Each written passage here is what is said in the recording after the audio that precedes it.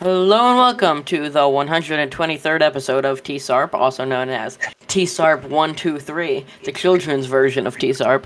Woohoo! And today, our co-hosts are Sam and Steven.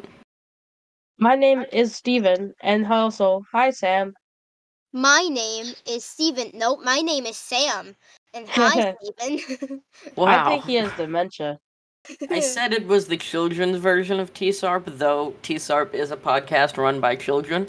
So it might be hard to get a little more childish than that, but yeah. So today, the high school banners got released for the high school Code Conquest, and they look pretty cool. I didn't get to see all of them, and I don't think all of them are out yet. No, there's still a few more schools that need to submit. Hot Pugs is up there. It's definitely interesting, let's put it that way. There's a lot of cool ones there. ESM is pretty cool, though theirs is pretty simplistic. So, yeah. But there are a lot of cool ones. Yeah, I would definitely take a look for them yourselves, because, what is it? How many teams are there?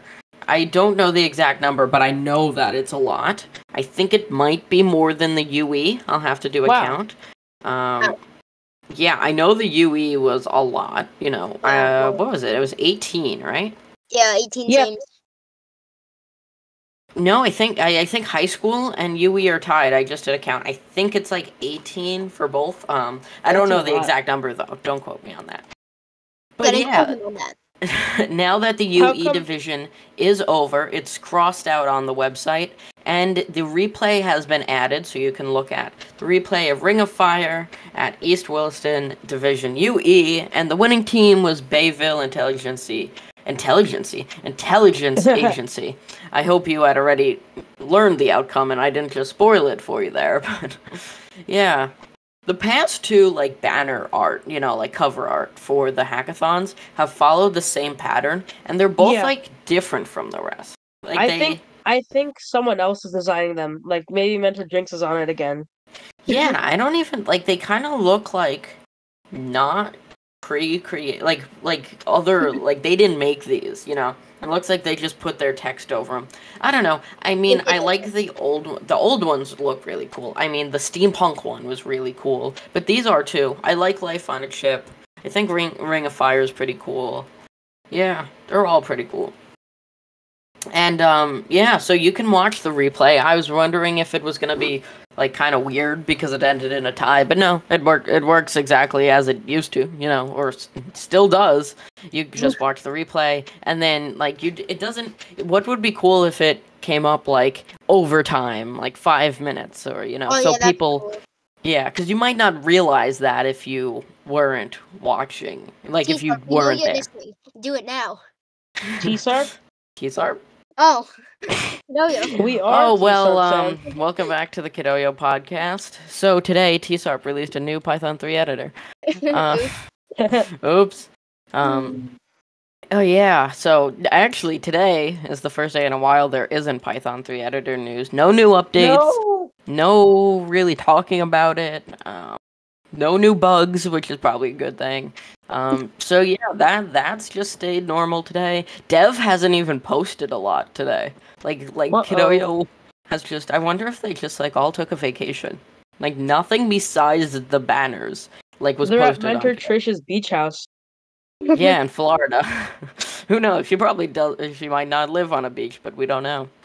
Also, for anyone that just owns the passport, and didn't even know about CodeLI, Dev posted a while ago in Kidoyo Game Dev that the new Python 3 editor is in CodeLI.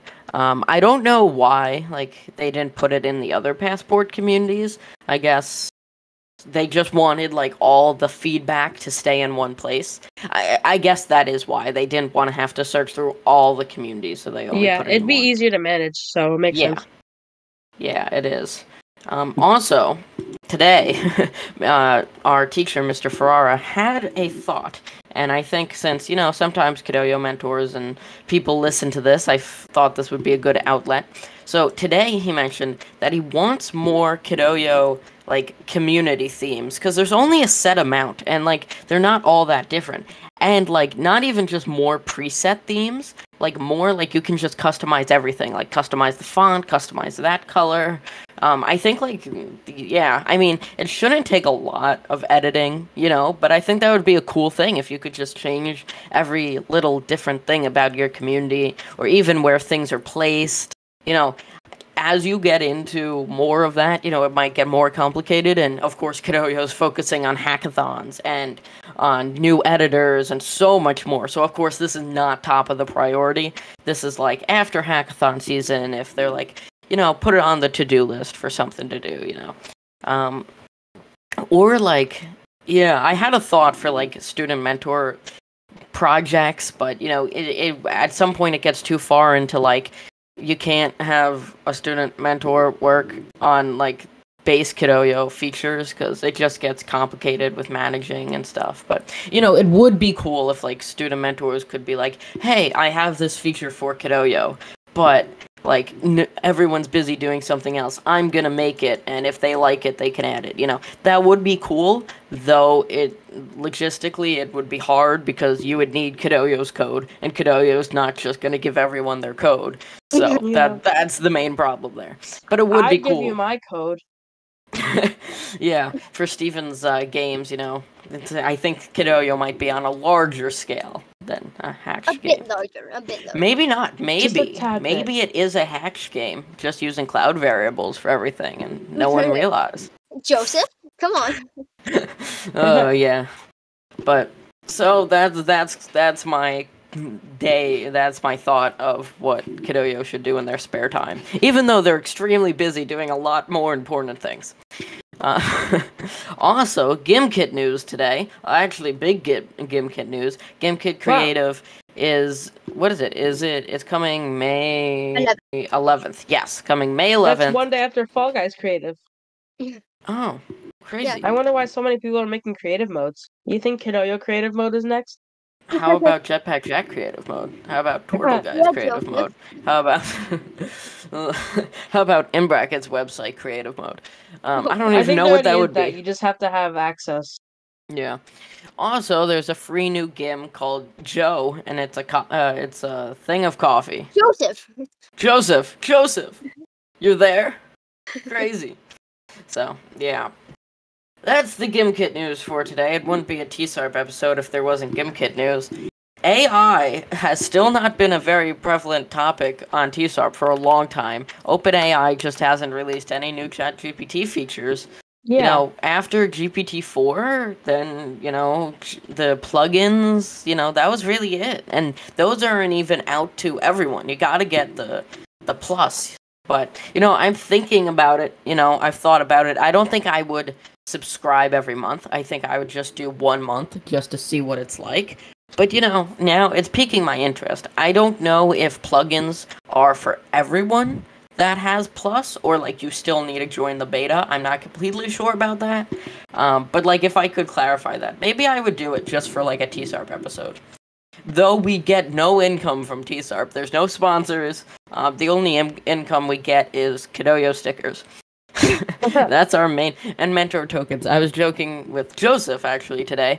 He's like, so like, what do you guys get paid? And I was like, actually, it's 1 mentor token a month, which equates to like a cent. So and you can't convert that back to regular currency.